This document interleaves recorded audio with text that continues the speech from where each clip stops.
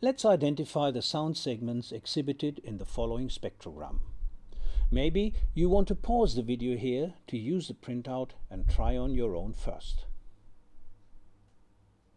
Okay, and this is how I would approach the analysis. The spectrogram obviously exhibits two parts separated by a considerable portion of silence. Both parts have a final voiceless fricative with high-frequency friction noise, thus they are likely to be voiceless alveolar fricatives.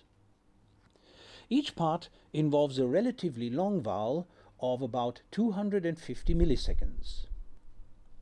The first vowel has a low F1 value and a high F2 value, so it looks like an E.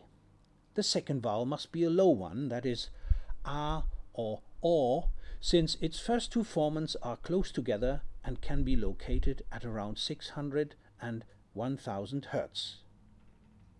The initial elements of both parts must be voiceless plosives, which are both aspirated.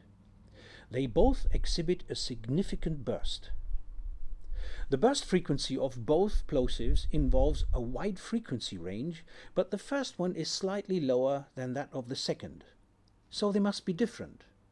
And the first one looks like a bilabial plosive, the second one must be alveolar. This frequency difference can also be seen in the different F2 origins of the vowel that follows. And then there is another plosive before the final fricative. It involves a high frequency burst and must thus be velar. So the result is clear. I said peace talks.